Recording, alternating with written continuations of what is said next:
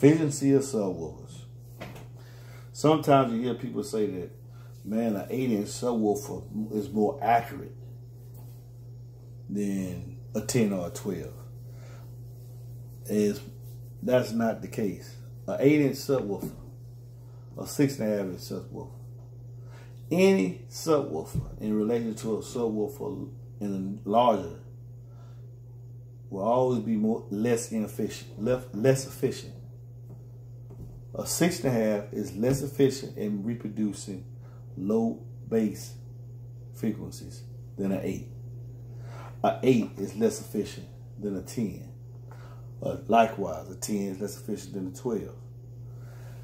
People that tell you that an 8-inch subwoofer is more accurate, it's like saying that a 6.5-inch subwoofer is more accurate than an 8. That's not the case. As you go down in size, you lose efficiency in reproducing notes. An 8-inch is a notoriously inefficient driver. That's why most times the FS is high. You have to give off some trade-offs to get the FS low. Same thing with a 6.5-inch. It's notoriously inefficient. Now, with that being said, look at it like this in size. With every stroke, if this woofer moves 5 millimeters and this one moves 5 millimeters, which one's going to move more air? And look at the cupping of the two. The larger subwoofer is going to move more air. And what makes bass? Space. Air movement. The smaller subwoofer would have to move quicker to move as much air to get the deafness to the bass that an 8-inch would have to do pretty easily. This is also a myth. You could put 500 watts on a, well, that's not, take his power handle. We could put 300 watts on this G1, right?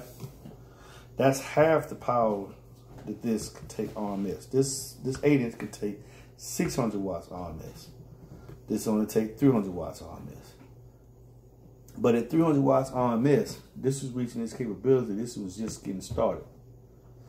This one, the 8-inch would be louder at 300 than this would be at 300 because now it's reaching its full X max.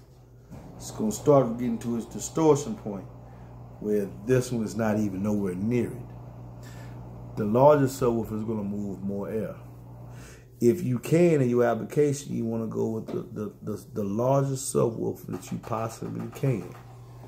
Well, man, why you always trying 6.5 and 8-inch? Well, for one, they're a little cheaper, so I can show you how to test.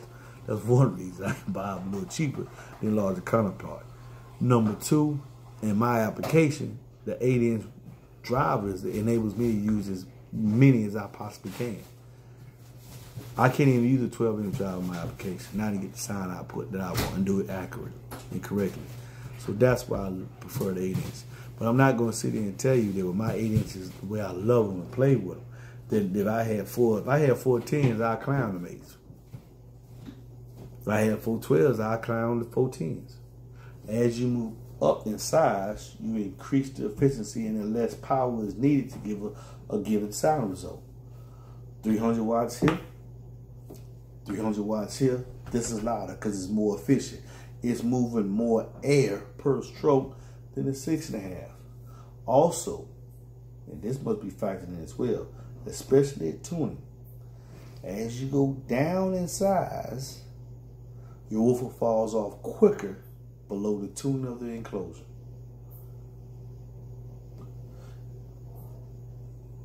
An enclosure, tuning 35 hertz. The best enclosure for both, 35 hertz, 35 hertz. The roll off here would be 12 dB, right about 34. Instant fall off with a 6.5-inch driver. Why?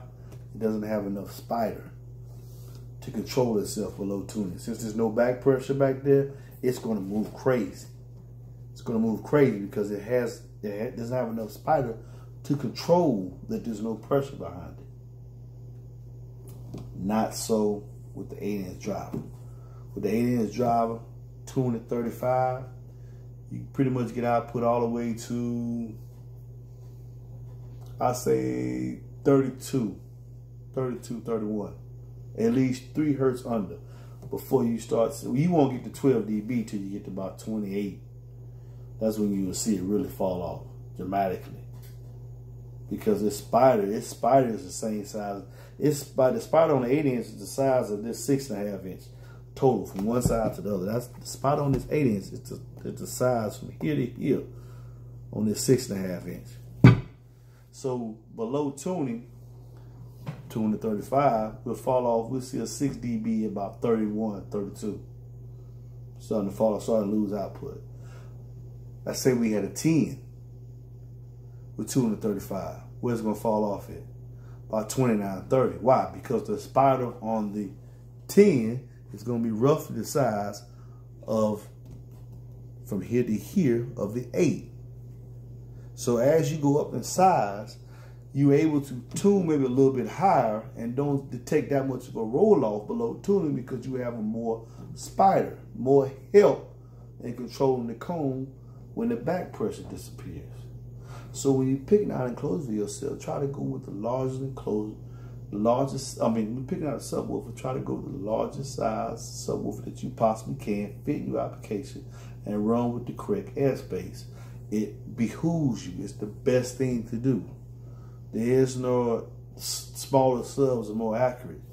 No, the larger the sub, the more efficient the output. Larger sub have muddier bass. 8s are more punchy. It's something wrong with your enclosure.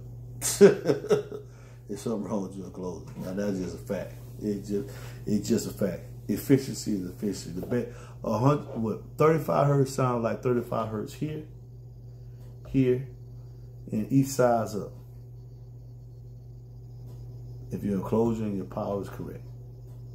Keep that in mind. And why do you keep having all these DB drive suffers? Are you going to test anything else?